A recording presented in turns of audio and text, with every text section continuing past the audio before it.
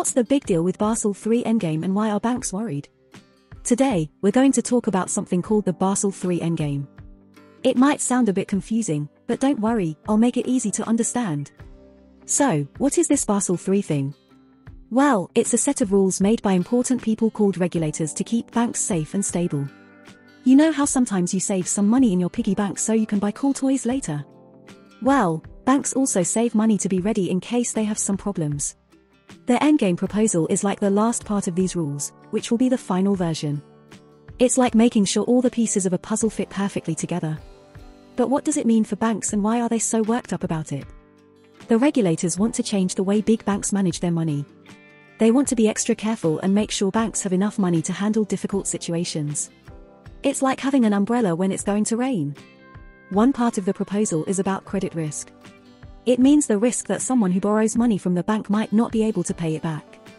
The regulators want banks to use a standard way to figure out how much money they should have to cover these types of loans. Then there's market risk. This is about the risk that banks take when they buy and sell things like stocks and other investments. The regulators want banks to be better at measuring these risks, so they can be prepared for any ups and downs in the markets. The last part is operational risk.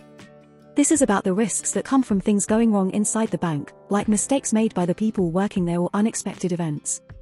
The regulators want banks to use a standard way to calculate this risk too.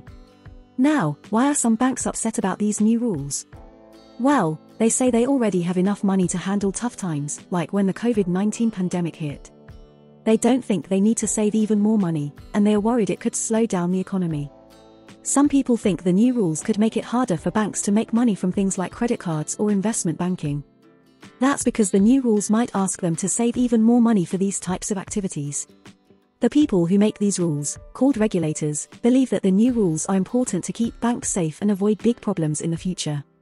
They want to make sure banks are like strong and sturdy castles that can weather any storm. The Basel III Endgame is like a final set of rules to make sure banks stay safe and sound. It's like putting on a superhero cape to protect them from any troubles that might come their way.